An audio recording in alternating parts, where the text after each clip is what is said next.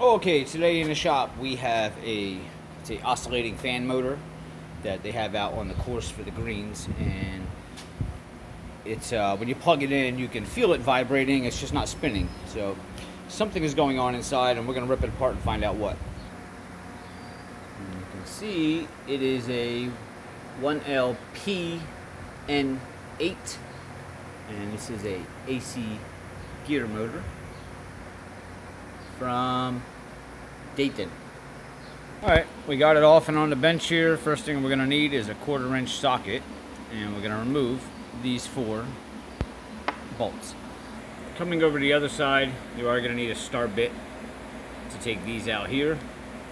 And I took these clips off already, but on this shaft we had 3 lock clips on there, 3 C clips that came off. And you are going to have a keyway in here, but this should slide off now, like that. And be careful you don't lose, let me see if I can turn the light on here. There you go. See that little keyway right there? Be careful you don't lose that guy.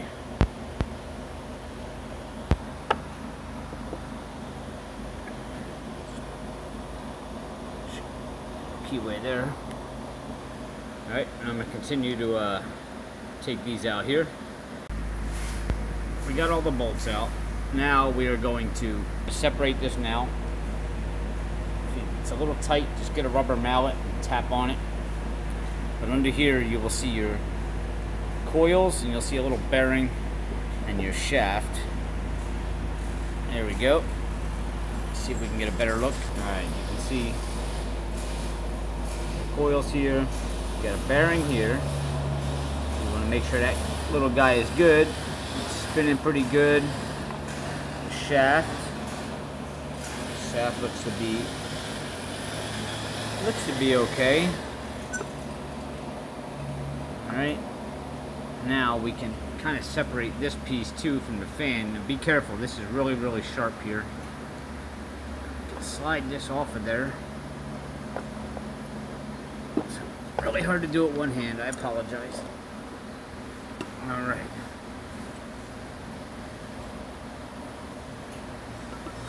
This all appears to be okay. Another thing you want to check for too is make sure you don't have any breaks in your coil here. These are all joined together, and if one of them is broken, then that could be a cause of your problem as well. And these all appear to be okay, so you want to make sure you definitely still have good contact in here. This connects to your wire there. Alright, so your current is basically circulating here. And looks like regular, just years of regular wear in there.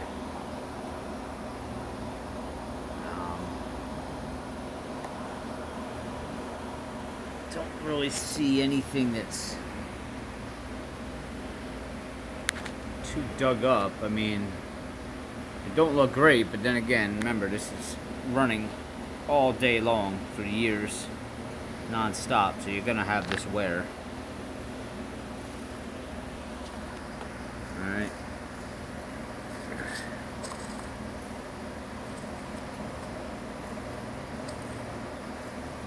Also, down there, you will also see another bearing.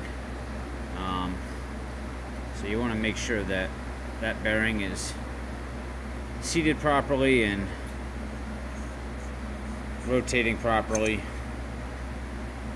And that does appear to be okay. In the back here, when we slide this off, this is going to be all your gears. And normally this is where your problems will occur. Most of the time, these gears will get bound up. A lot of junk accumulates back here. Now, when you're pulling this off, there's going to be a gasket here too. That's more than likely going to rip and tear just because of the years it's been there. And it's going to be very hard to try to, yeah, see that gasket's already torn. It's going to be really hard to preserve that gasket. So, pull this off. yuck. This is where all your gunk builds up. Oh yeah, this thing looks, I've seen better days here. That does not feel good at all. Wow, look at the gunk in there. And this is why these things will seize up. You just get so much buildup in here. So the first thing we're gonna do is we got to get this thing looking new again. We're gonna clean this up so we can better diagnose what's going on here. Before you start pulling all these out and doing stuff, just make sure you get a lot of pictures on where these gears are, because these do need to go back in a certain way in a certain order in order for this whole rotation to work. Alright, so take a lot of pictures while it's dirty, then go ahead and proceed. I would recommend getting some safety glasses and get an air gun in here to try to clean a lot of this up, so you can kind of dissect what's grease, what's rust, what's, you know, and then get a rag in there and wipe it up. And then take another photo once you have it cleaned. Then I would go start pulling these out and cleaning those items a little bit better. You just want to get a clear view on how this whole thing is assembled. And because once you put these back in, if they're not back in the right way, this thing will never work the same. Alright, now on this back plate here, basically these two, the smaller one and this bigger one slides over top of that, and the smaller one goes there, which keeps this aligned. Okay, so we'll sit right in there. That's how you know you're putting it back on. Basically gonna flip it right on those two like that and seat it on. Basically your power is going to come into here, okay, into your wire to this coil here, which is going to spin this, send that magnetic charge around here pretty much, which is going to make this spin. This shaft, let me show you, because that technically would be in there. Alright, that would make that spin. This shaft comes through the back here. Now it will grab, let me turn the light on, the bottom gear there. Now if your motor is seized, what you want to do is spin that bottom gear and follow the chain of command here up to the top, and you'll see where it seizes up. So this gear is fine, this gear here is spinning, this gear is spinning, and this gear is spinning. This is held in place by that here, so it's a little hard to get that to spin right now if it's not held in place, but that one does spin. This one will not spin any further than that. This is the one that's seized up, and that's how you tell which one is seizing up. Now these all pull out of here, they're in little sockets here. Pull it out like this,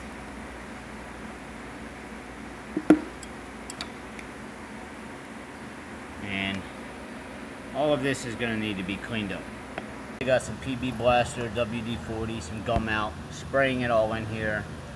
I got my air line blowing it all out. This shaft here basically was my top shaft, which slides in there like that. Alright, this was the one that wasn't moving. So I took this out and basically took a air grinder here, and I kind of just went up and down the shaft here very lightly. You don't want to take away any metal, but you want to get all this surface stuff off and get this back to smooth, because this was pretty rough.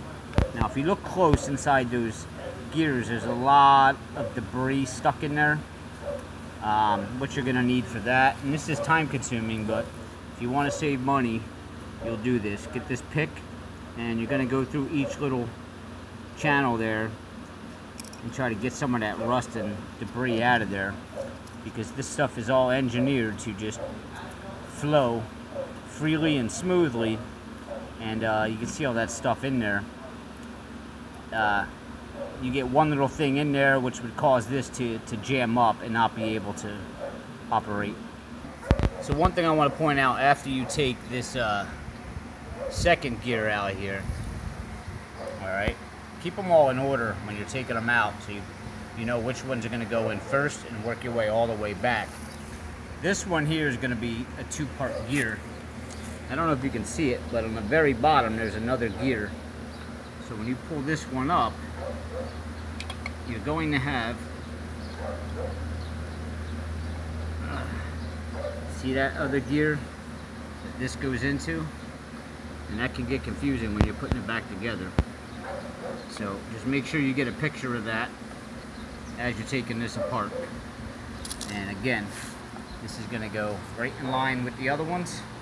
And now they can only really go back in one way, so it doesn't really matter how you set them down here. I got all the gears out here cleaned up, and cleaned out my case here. Blew this out with some air.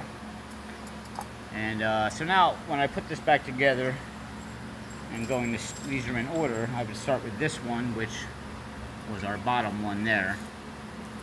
And then the second one is actually going to be your first one in command, because remember, that sits over top of that.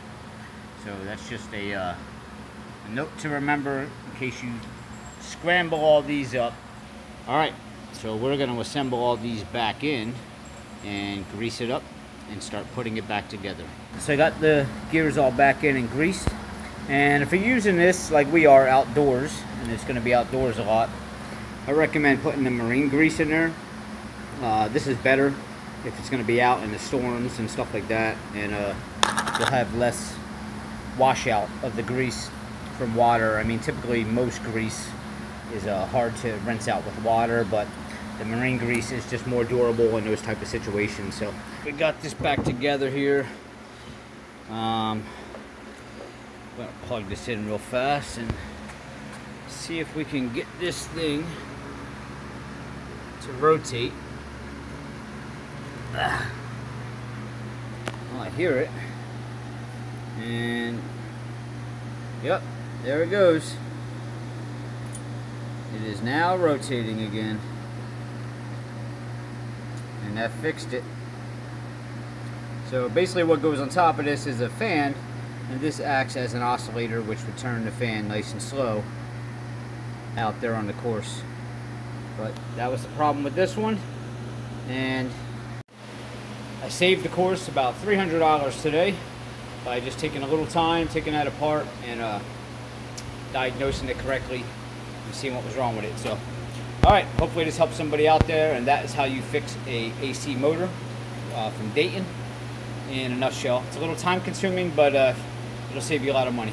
Please guys, hit subscribe below. I'm trying to get my subscribers up. Give me a like. I do videos daily, and I'll see you next time.